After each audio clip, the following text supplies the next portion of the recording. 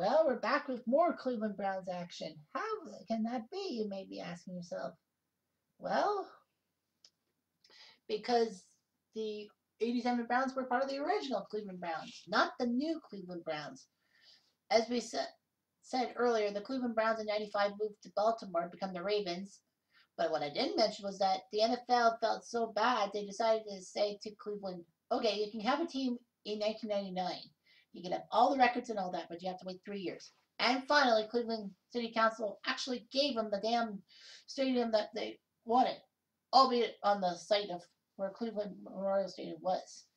So Cleveland had some bites. They got Ty Detmer as one of their big names. They drafted Tim Couch #1 overall. Could have been Donovan McNabb, but anyway. The dog pound was ready to go. Drew Carey was basically telling anyone who told a Cleveland joke to shut up. Unfortunately, Pittsburgh told Drew Carey to shut up because at prime time on week 1, they won 43-0. So Cleveland lost their first ever game. Heavily. Fucking knockers. Cleveland had nothing left. Near the end of, on Halloween night in 1999, the Browns were playing the New Orleans Saints at the Superdome. Tim Couch throws this laser Hail Mary touchdown. Cleveland finally gets a win. Like 0-8 did they start or something like that? But anyway, Cleveland got their wins. They only won 2 games during that season.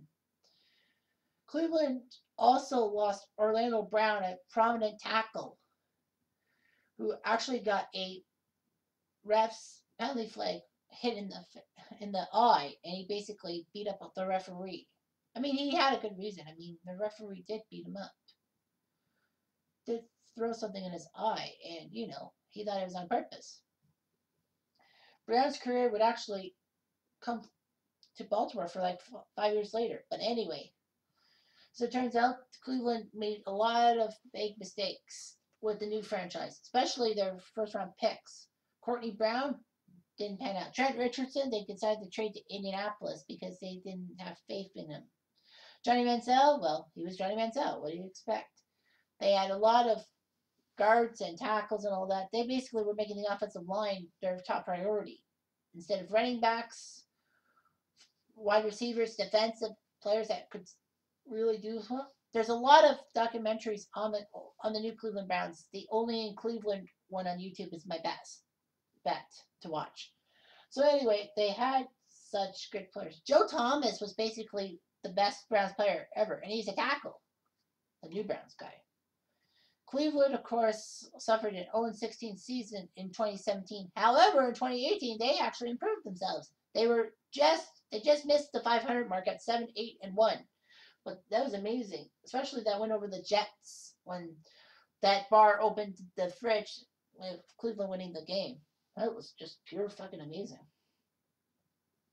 So anyway, the Cleveland Browns are here to stay somehow. And they got the star quarterback from Oklahoma, Baker Mayfield. They got OBJ. They got Jarvis Landry. They got some good players. They actually come to Cleveland for once. But so far, not really a lot has happened.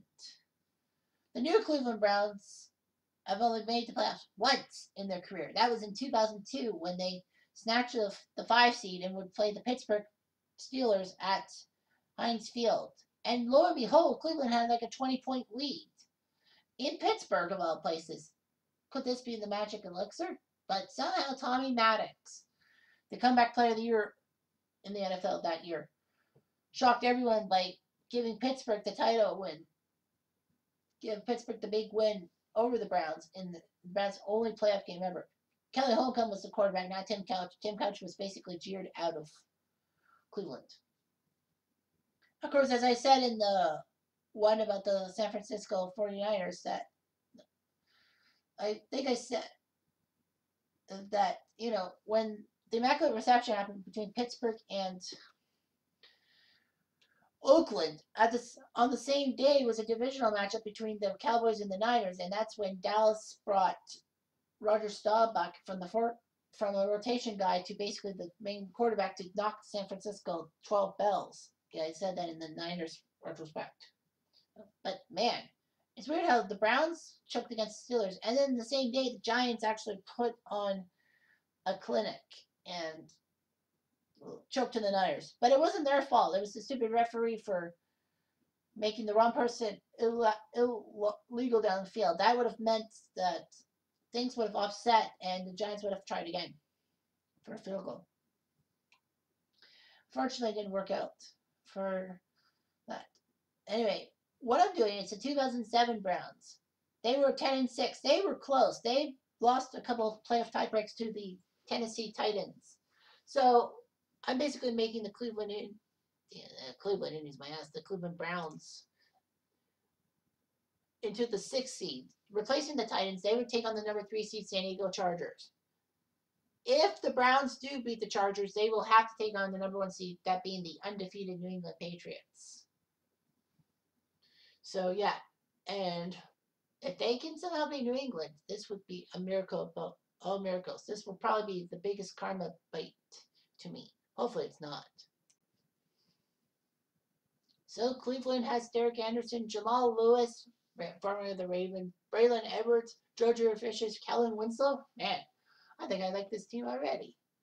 But Phil Rivers, NLT, and Antonio Gates for the Chargers. So it was legitimately raining in that game between the Titans and the Chargers. So I'll basically put that there. Well, what a waste of time. The Cleveland Browns ended up losing the game to the San Diego Chargers. So basically that's what if it's ruined. The Chargers do face the Colts with the Chargers do somehow get to the 2008 AFC title game against the Patriots. Patriots end up losing the Super Bowl to the Giants. But hey, Cleveland made it close. They only lost by 5.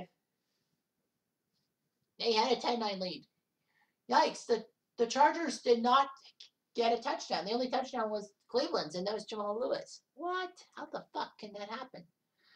Jamal Lewis, 103 yards running. Good job. LT, 84 yards. Receiving and all that. JoJo Fishes had a 58-yard reception, and that was all.